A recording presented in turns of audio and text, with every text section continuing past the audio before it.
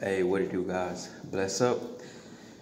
Back for another video, man. And I really could title this one "The Signs of the Times" in a way, but because it's kind of the framework of thinking about this video. But we're gonna go through two scriptures. I'm gonna talk about it. And I just want to say, even to preference this, in these times, man. Of course, you're in the Bible, the wars and rumors of wars, and of course, if you're watching mainstream media, which I can argue why you're watching it, because it's full of propaganda. But nevertheless, though, wars and rumors of wars, you hear the stuff. I think one thing that was on my spirit this morning was, don't trust in your money, don't trust in your possessions.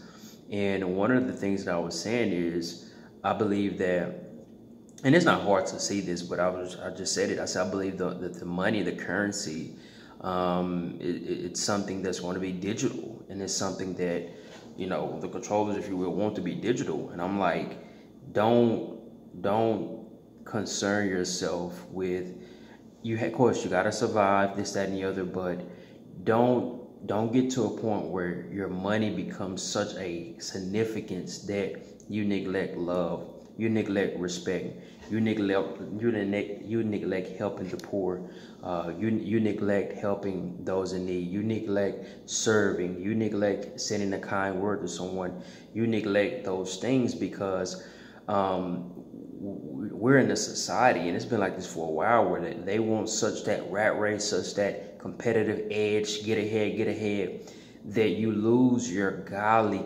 advantage. And your godly advantage is, what did Christ say? Love your neighbor as yourself.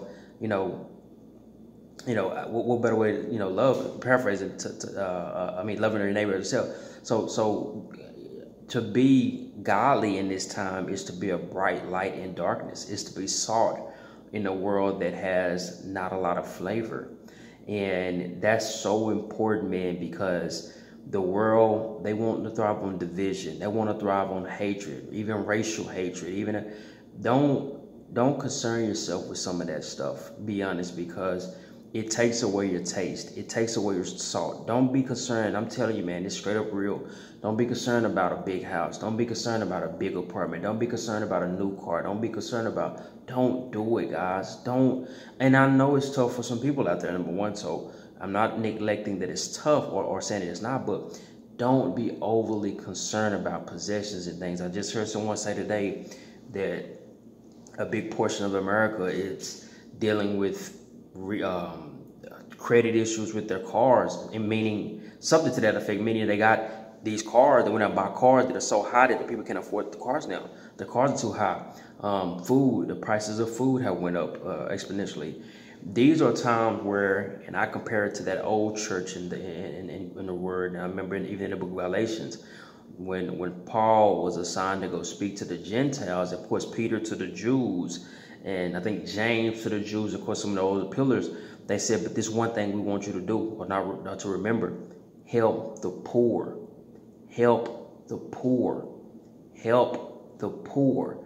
That's so important. It is so important. And you have artificial intelligence, you have that, to be honest, going to put some people out of work. When you look at some of these companies like the World Economic Forum, some of these different nonprofits and different governmental entities, they're talking about people being out of work. So this is something where we got to brace ourselves as believers. And I think you brace yourself by any way you feel called to. There are some people in channels that talk about storing up food. There's other people that talk about the importance of feeding yourself and having a garden, or having chickens, or having animals. There's some that say the importance of being self-sufficient and having your type of prepper bag ready or something. It's so many little different nuances. And there's a lot of people who can't have those things. They're trying to survive. I think the point about surviving, though, that's important is helping one another. We're going to have to get rid of selfishness. And I'll tell you another one we're going to have to get rid of: selfishness and vain pursuits. I called it, I heard somebody say it, but like toxic ambition, this idea, I got to be the boss, I got to make money, that's going to have to go to the wayside. I'm telling you, because you don't know, when you're talking about the times, you have to be humble in your state that you're in. You got to say, God, if I make $20,000 a year, I need to be grateful and do what I can with that. If I make $100,000 a year, I need to be grateful. If I make, and I'll tell you this, the more money, the more you have to understand the ability to give and to not trust in your money. I mean, we cannot trust in our possessions in this time that we're in. These are those times in the Bible where, you know, if you say you're a believer and you believe in righteousness, you believe in a marriage as a man and a woman, you believe against this, that, and the other. Hey, who's to say you're not going to face issues? You know, so as believers, we have to be so rooted in God. These are times where families are going to have to pray for one another. Women are going to have to pray. Men are going to have to go in their prayer closets and pray. Children are going to have to pray. Communities are going to have to pray. Churches are going to have to pray.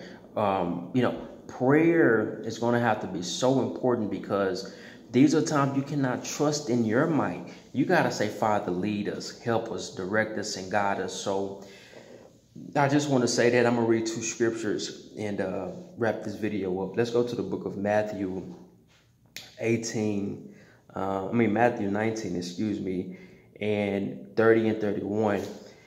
And this is, of course, the rich young ruler. And verse 20 says, and he said, all these have I kept.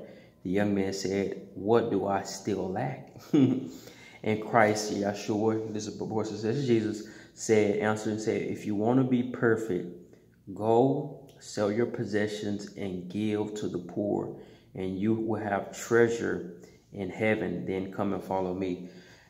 Treasure in heaven, then come and follow me. Then the next scripture we're gonna go to is 1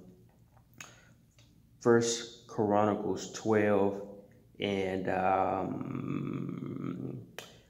32.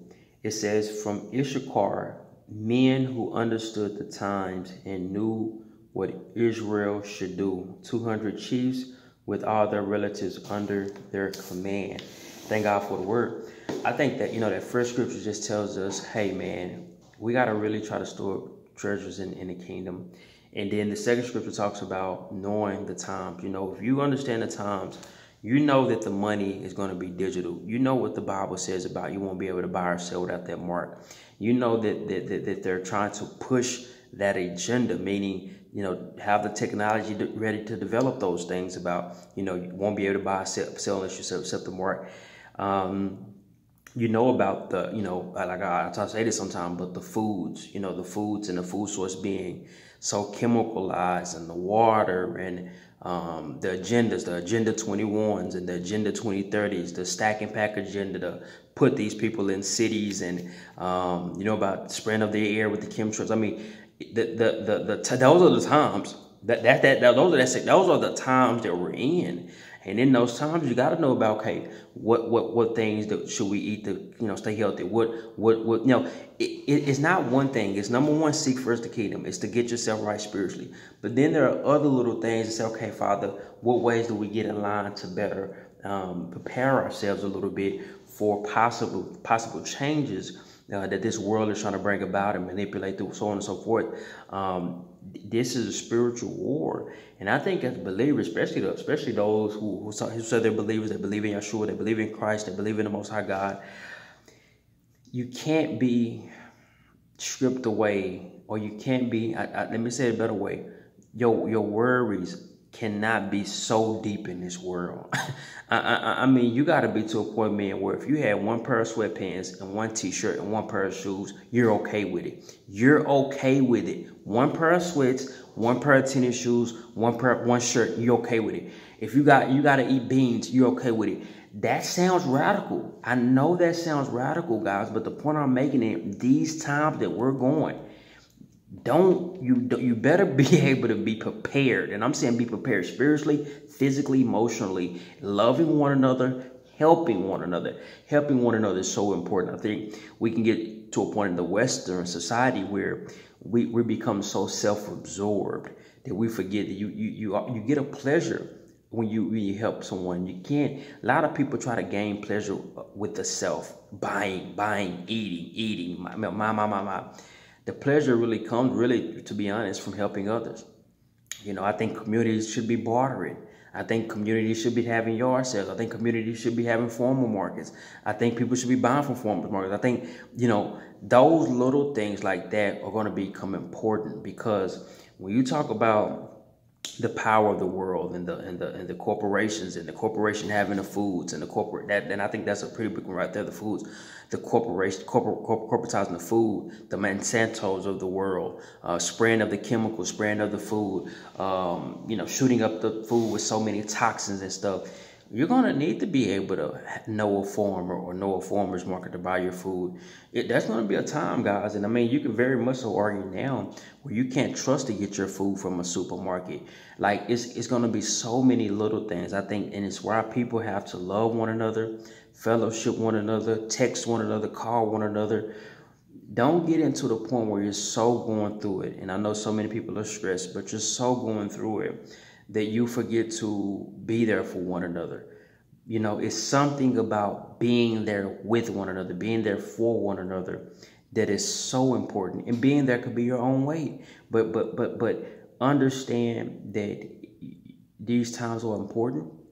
Sometimes you need to watch. I know Matthew said, these are the, kind of look for the signs of the times.